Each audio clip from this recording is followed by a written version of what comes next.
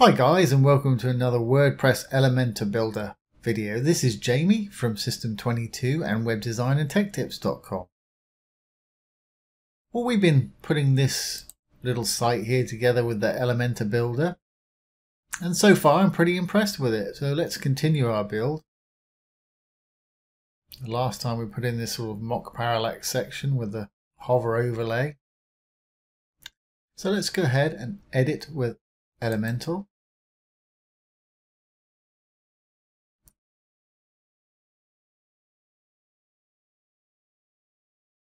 Scroll down to where we left off and let's add perhaps a project section or a gallery section. So I'm going to hit the plus sign. And again, I'll use a full width one for this.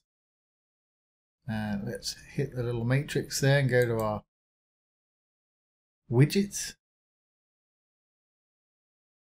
And what should we add? Let's try an image gallery. Put them inside there. Actually, before I do that, I think I want to put a header in there. So let's go back to our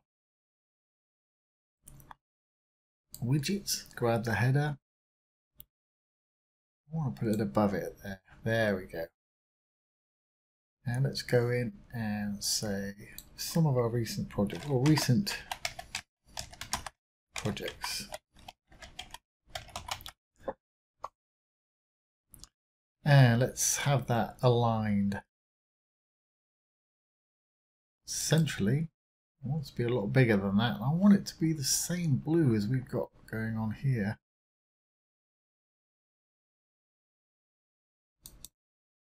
If that was see what color we did this here.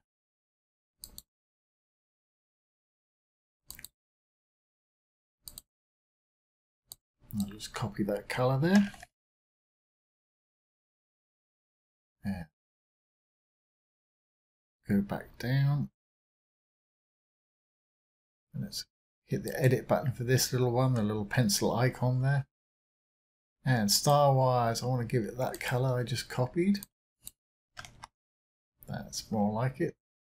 And I want to make it a lot larger. I really want to make it the size of these ones here. So what size was this? Let's have a look.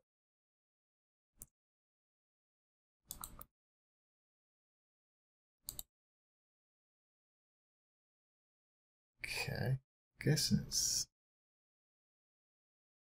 not going to tell me. It's fine.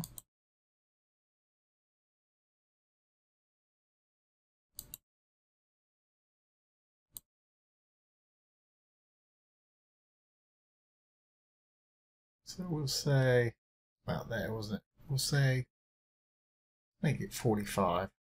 Easier to remember, and that looks fine. So let's go back down, click on this one, and again we'll make it 45.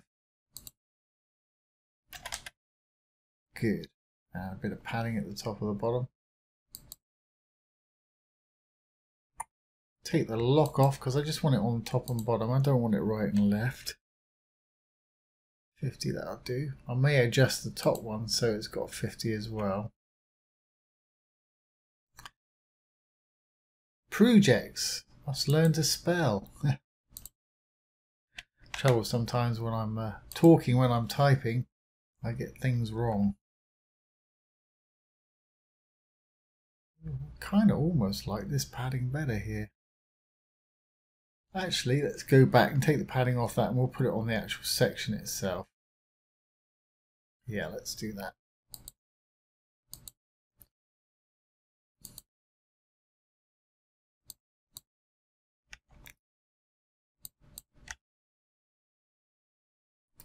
And we'll hit the full width section, little dots in the middle there to edit it. And we'll give it some padding. Again, we'll take the lock off because I don't want it on all sides. 50. 50 at the top, 50 at the bottom. Okay, that's fine. Now here's our gallery that we just put in just now. If I click on that, add images. What I've done, I went into Photoshop because these sort of images are all different shapes and sizes. I went into Photoshop and I've just created a few images, 300 by 300 pics. Obviously you can do yours however you want them. So I'm going to drag them in here. I just created 6 of them.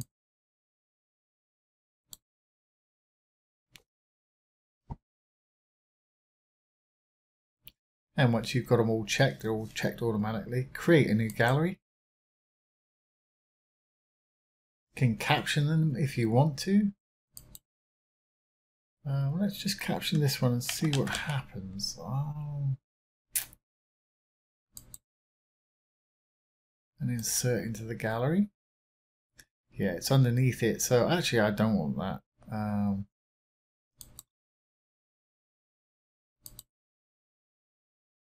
Let's take that caption away. Just wanted to see what it would do. If you wanted to put captions underneath, obviously that's what you'd do. For our purposes, I don't want to do that. Okay, and this is the default. I've only got 6 images here, and they've given me 4 columns. So let's change that to 3 columns. I want those images to be bigger. So let's have a look. Here's 150 by 150. That's 300 by 300. Excellent. Pretty much exactly what I want right there. Columns, media file, link to. You can have a page if you want to click on this and take it to a page with a project. That's great. You do that.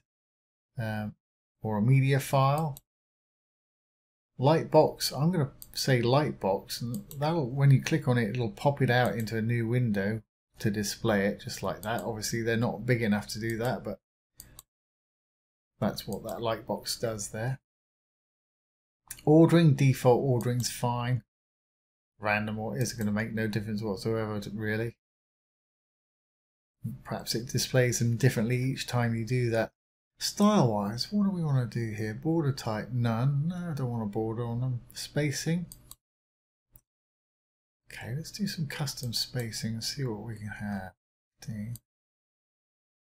I see.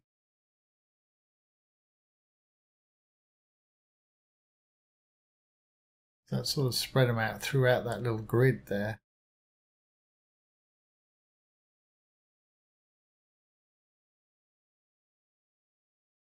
Yeah, let's leave them like that, that's fine. Border radius. Well, we've got no border anyway, so not even going to bother with that. Caption. Oh, that's okay. The typography for the caption, had we put one underneath like we just did before. But we'll give it a bit of padding at the top again, just to separate it from our heading there. Again, I'll link because I don't want too much going on there. But I'm just going to give it at the top because we gave our section some padding down below. So we've got 50 pics padding below and at the top there. Should keep it fairly symmetrical. And there we have it. We've just added a little project gallery.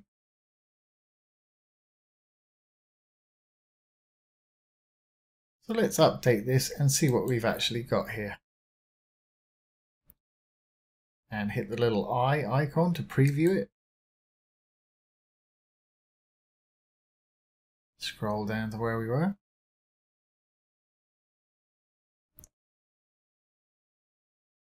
There we have it. That looks quite nice and clean.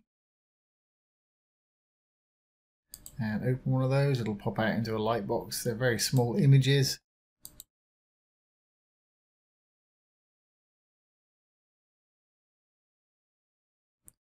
So very good, Elementor. You've done it once again. I'm pretty impressed. So that is how you add a little project gallery to your Elementor site. I hope you've enjoyed that. If you have, please like, share and subscribe to our YouTube channel. If you're interested in web development, have a look down below. We've got some great free courses down there, as well as some premium courses with some huge discounts for our YouTube subscribers. So do take a look. Once again, this has been Jamie from System22 and webdesignandtechtips.com. Thanks for watching. Have a great day.